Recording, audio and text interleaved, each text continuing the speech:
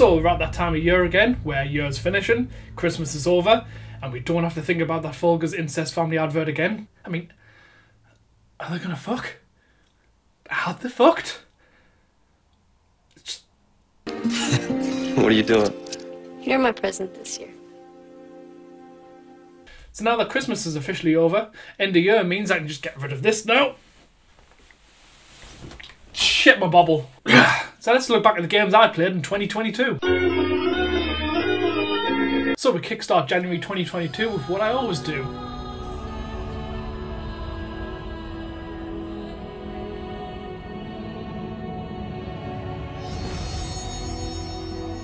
Yep, still not over the end of that game. Pretty much spent the entirety of January uncrafting and got everything up to level 90. Because that's how much free time I had. And then comes the first official release of this year, Pokemon Arceus. Arceus is just what the Pokemon franchise needed. Something new, something exciting, something that held my attention for a long time. Changed it to a more Monster Hunter form and it really worked for the franchise. And here's me sitting there thinking, oh, I hope this keeps up until November. But we'll get to that point soon. So after spending way too many hours on Pokemon, next comes... Yeah, I don't have a physical version of this game. Funny story, I actually had a friend in the game store who got me this game for free. So that was a good excuse as any to play. Horizon is a series of a fantastic set of games, but their releases always seem to be overshadowed by something bigger, which is really unfortunate. I mean, this next game wasn't the big release of February, but it was a game that made me start streaming. Twitch.tv/blankthemage, you know. I'll be there. Times. Apart from 14 and 9. It's probably one of my favourite Final Fantasies. So, the round off the games I played in February, the big boy.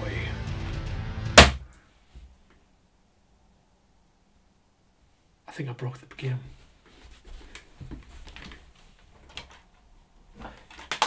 I didn't, it was fine.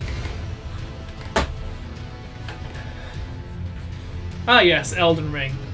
The game I really thought I wasn't going to complete. I thought I was going to get through it in about 2 hours and then get so frustrated I would end like every other Souls games I've ever played. But wow, I fell in love with this game. I don't know if it was the open world or just the effort I put into it, but I seemed to really enjoy myself. And I was happy that I managed to platinum a Souls game for the first time in my life. I was drawn into this weird crapsack world and all these lovely characters that I met especially. Never thought a Souls game would have such a dorky character in it and that I completely fell in love with. Even funny that part near the end game where you find a Dolliver and you just sit there and try to talk to it until she finally gets annoyed at you and starts talking back. It's adorable. I just want to put her in a mason jar. Now on to Smash, Kerbo. I'm going to stop tossing my games because I think I'm starting to break them. Oh yeah, Kirby and the Forgotten Land. I think in recent memory this is one of the first big releases of Kirby that I've played in a while. And yeah, obviously I streamed this one. I mean, I even lost my shit online about it. Next in March I played... Didn't realise how much I was going to fall in love with Tunic. Cute little fox game that looked like Zelda. And then having an instruction book as a mechanic was just such a great inclusion.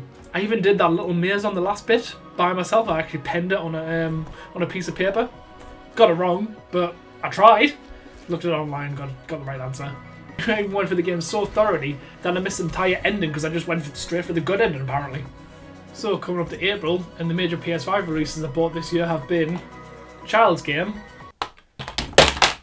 where the real men play. Lego Star Wars. What else to say? It's Lego and it's Star Wars. I love Lego and I love Star Wars. Still haven't finished it. So around May and June there was not many new releases that came out for me. But I managed to find some games I had been meaning to play for ages and just got round to playing them this time. Like... Never thought I was going to like Isomnium as much as I did. Got totally engrossed in the story. And I think, slight spoilers here, that the way the game works, how it flows into like whatever choices you made. I think I made the best choice first, which made me keep on engaged and wanting to go for the other choices, because I think if I pick any other ones and see Dati as a total arsehole, I don't think I would have liked it as much. That's the only bit of gameplay I've got of this that I recorded is this bit.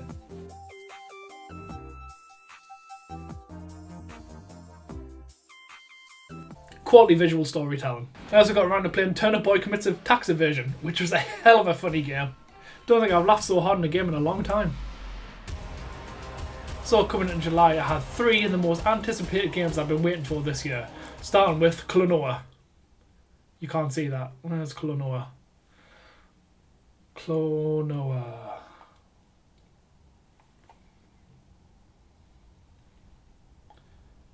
It's a very shiny game.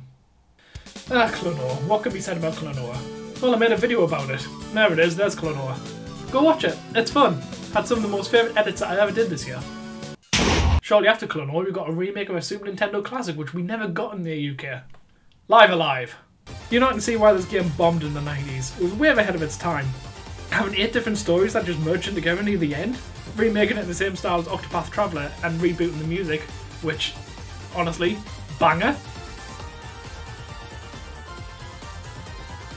Actually become one of my favourite RPGs.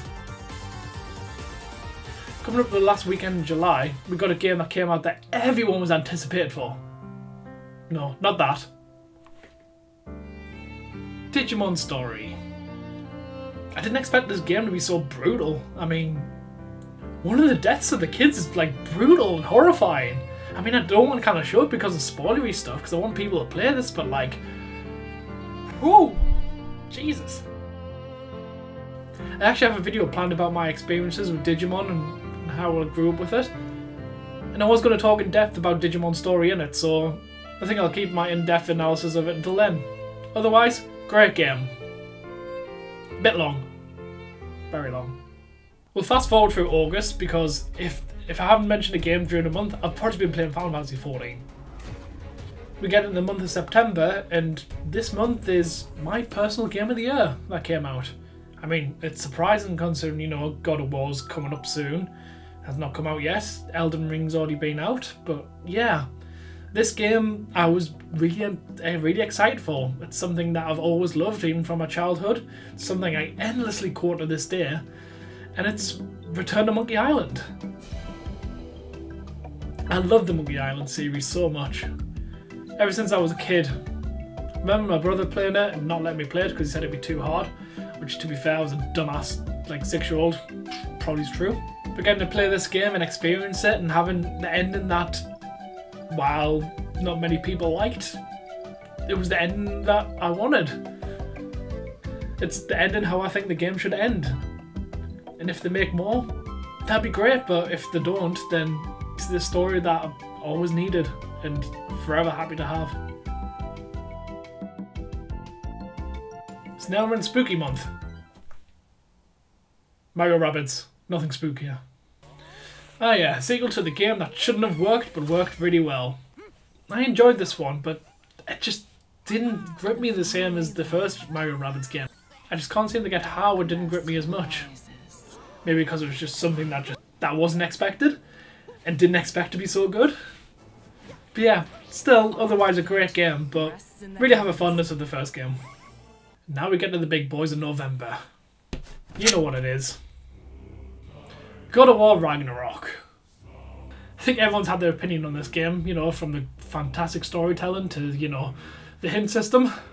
But yeah, I enjoyed this game from start to finish, and near the end, I was gutted. I mean, don't want to get into spoiler territory, it's only been out for 2 months, but like,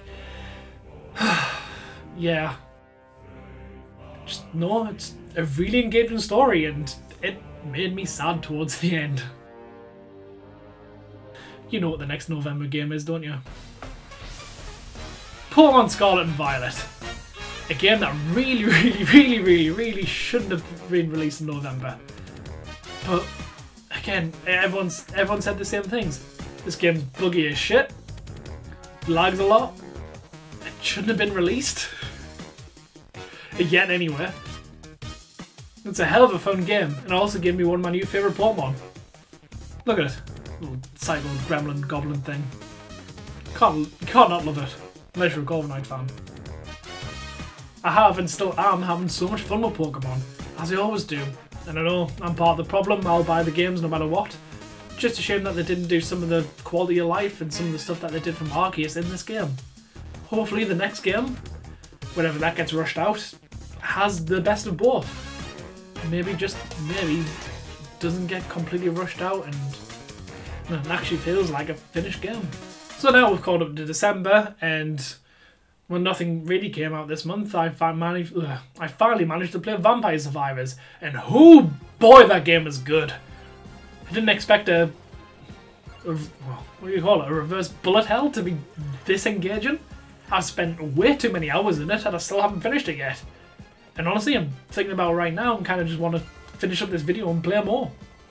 And yeah, there's a couple of games that came out this year I never got really around to playing, like Neon White, which I've already downloaded on my Switch. Triangle Strategy, which again I've got downloaded on my Switch. I'll get round to Xenoblade one of these days. I still need to play for the first and second one first. And I think that's about it for this year. Not many other games I could think that applied to me anywhere that I wanted. And as I'm recording this, it's like, what, about a day before Christmas, and I doubt any other games are going to come out this year. And holy shit, is that Sports Story?